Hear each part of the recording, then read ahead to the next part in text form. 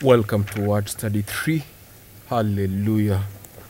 Blessed be the name of God Most High, and the name of His Son Jesus, and the name that is above all names. This is Word Study 3, and it is entitled, God Will Not Understand. That is the study that we're going to go through today, this afternoon. Word Study 3, God Will Not Understand. As human beings, we go through many experiences, good and bad, and mostly when doing the bad things, we expect God to understand our situations, our circumstances, and not judge us very harshly, that He will understand. I was going through this particular case, God is going to understand. If it had not been for this situation, I will not have done it. God will understand. And we are saying the three things about the character of God are important in this particular case. That when we have that image in our brains, whenever we are doing a wrong thing, that God will understand why I did this. In fact, He's actually seeing. He's not blind. He can see what I'm going through. I've prayed, I've done everything, but there's no way out. He's going to understand. These three things about the character of God are very critical as far as this particular case is concerned. Number one, God is holy, meaning He's set apart, He's separated from sin, free from defilement. Number two, He will not lower His standards of holiness. That is number two. He will never lower His standards, be it of holiness, be it of His ways. God will never lower His standards, no matter what, to cater for a human being, to cater for an angel. God never lowers His standard. His standards are eternal. Number three, His judgment is righteous and just. Those are three key statements which will guide us even as we go through our Word Study 3 this particular moment. And a random question that is normally asked, and I've heard it before, is that if I became a robber and steal millions of money from a bank and decide I will never steal again, then I use that money to enjoy life, start a family, provide for myself, and also help the needy, the sick, the widow, the orphans, those in prison, etc. Will God still judge me? Yet I am doing good to the people of the earth. There is no better place to get reference from apart from the Bible, the written word of God, the Holy Spirit in the language of man. So we are going to go to scriptures direct to answer that particular question and see whether indeed God will understand or He will not understand. And the first scenario is in 1 Samuel chapter 15, verse 1 to 34. But what is the message? The instruction of God was clear upon Saul. He was supposed to go and attack the Amalekites and wipe out everything, including their livestock and the sheep, the goat, everything. But when actually Saul goes there and he wipes out everything, he saves the best, the fattened sheep, including even the king. He did not execute the agenda of God. And what do we see? When you complete up to verse 34, you realize that because of that one alone, as much as Saul wanted to use some of this best, fattened calf from the Amalekites and offer them as a sacrifice unto God, he was not justifiable before the Lord. God rejected him because of disobedience. What does that mean? That we cannot use our earthly property, our earthly wealth to bribe God. Saul thought that by simply offering the sacrifice, the best, the fattened sheep and the cows and the bulls, he thought that by offering them, God would not be angry with him because he disobeyed, that he would actually bribe God. And that one is not what we see. The Lord actually rejects him, meaning that God did not understand, that these were to be used for His service. God did not understand that. It was a matter of obedience. Did you obey or not? You did not obey. Then that's it. I reject you as king over Israel. That is 1 Samuel chapter 15, verse 1 to 34, which is the first scenario that talks about how Saul disobeys God and how the Lord rejects Saul based on instruction that He had given unto him. Number two, The second scenario is the Ark of the Covenant of the Lord, and Uzzah. 2 Samuel chapter 6, verse 1 to 7. So we see a scenario whereby Uzzah, we meet a man named Uzzah, who was son of Abinadab. And Uzzah is among those Levites who are to carry the ark of the covenant of God.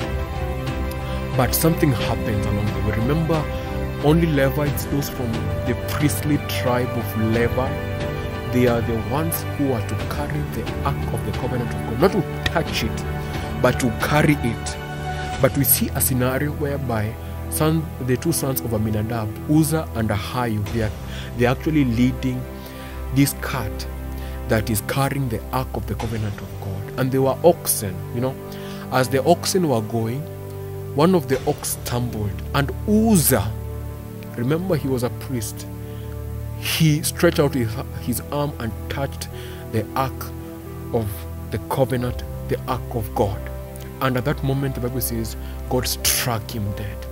But I want to ask us this particular question. Was Uzzah not justified to touch the ark of the covenant of God? Was it not going to fall? Probably it would fall. And Uzzah saw this as a helping hand. But let me tell you, viewers, as per what God did, it means that God will not understand. God did not understand that. In fact, the Bible says the anger of the Lord was kindled, and he struck him on the spot.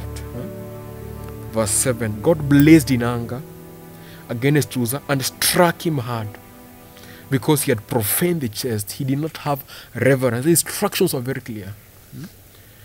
Nobody could touch the ark of the covenant of God apart from, I think it is the high priest, who would only, make sacrifice, and the blood would touch the mercy seat once every year.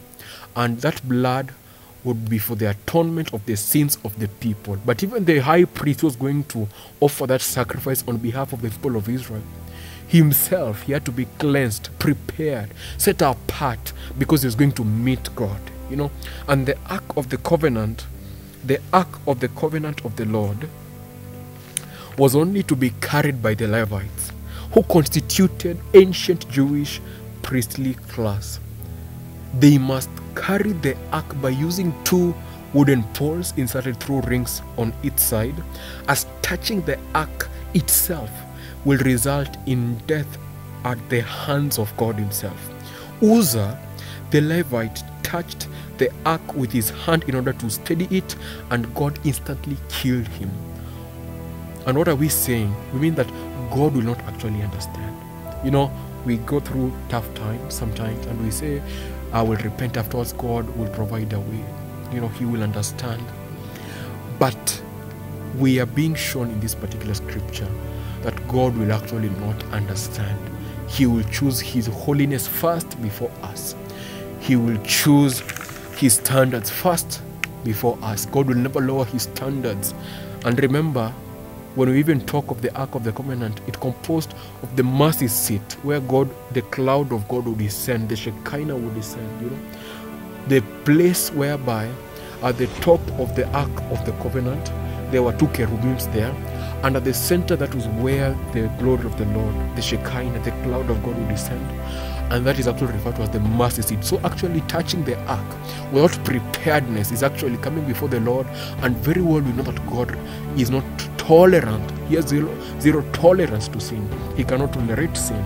Sin cannot be in his presence. He will smite and kill. And the wrath will be poured on anybody who comes to him with sin. That's what you actually see in this particular scripture. Despite Uzzah even being a Levite and a priest, God did not understand. The instruction was clear, the standards were clear. You can get further information in Numbers chapter 4 verse 15, Deuteronomy chapter 31 verse 9, Joshua chapter 3 verse 3. And if somebody is caught up in a situation whereby they're saying God will understand, that they actually commit that act, only one thing can save that person. Only genuine repentance through Jesus Christ, the Savior of the world, can purify us from our sins. Only repentance of heart, body, soul, and spirit in Christ Jesus can make God understand. Remember, we are living in the dispensation of the new covenant of the Lord, the covenant that came with grace. And we are saying, in the past, God overlooked ignorance appertaining to know that he will understand. We know the ways of God. And we are saying, according to Acts, it says that in the past God overlooked such ignorance, but right now he commands all people to repent. Meaning that true salvation, true repentance, true justification can only come by accepting the blood of Jesus to wash us and accepting the death of Jesus Christ in our lives. So that even as we journey on as sinful people, remember, in the eyes of the Maker, no human being is without sin. Even as we continue on in the journey of life, we may be justified, so that we may be justified before God the Father through the blood of Jesus that was poured on the cross for us. Otherwise, God will not understand. He will not understand the circumstance. He will not understand the situation. He will not understand the calamity, the happening. He will not understand. Only one thing can make God the Father understand: the purging that took place on Calvary, the blood of Jesus. Only through the blood of Jesus, only through Jesus Christ, can actually God the Father understand, because he has zero tolerance to sin. He cannot mix with sin. He has never mixed with sin. He will not lower his standards to meet that of man. Ndio wakutane katikati, so that they meet at the middle. That can never happen. It will never happen. But we know very well, as much as we are saying God will not understand, he is a compassionate God. He is a loving God. That is why he gave us the darling of heaven. He gave us the Messiah. That whosoever shall go to the Messiah and accept the Messiah and follow the Messiah, follow Christ Jesus, he shall be saved from the wrath of God. Shalom. That is word 33. God will not understand. Only through Jesus will God understand. Shalom, shalom.